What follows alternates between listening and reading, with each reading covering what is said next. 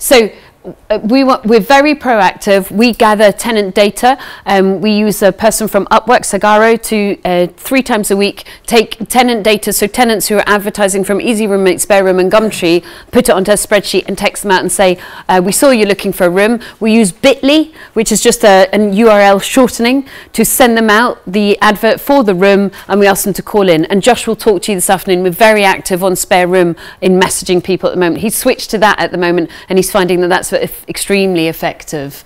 But because we're so proactive, I mean, I start shaking if a room's empty. We've got a great big board, and the second we put the date when it's available, and the second that turns into now, I'm like, Josh, what is going on, mate? Now? That means it's void. What's happening?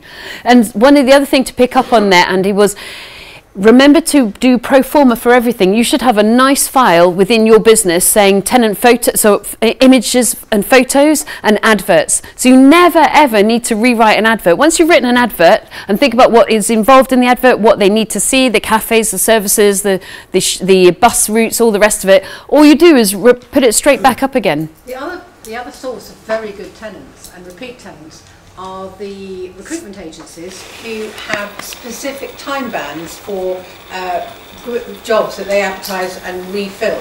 So in our area we've got JCB and a variety of others, and they take people on 6 month and year contracts only, and they will come in, and so we have one house that is just filled by that particular company, and they let us know what's happening. Great. And we don't have to do anything. We don't have to repeat any of the adverts. We don't have to look. They go, you know, he's going, another one's coming in. Is that all right? Yep. And that, Anthony, for your information, is how I filled. I fell upon it by mistake, that first shared house where I had 1 week to make the interest payment, and it was the 19th of December. I fell upon IT workers from India coming in through Lloyd's TSB.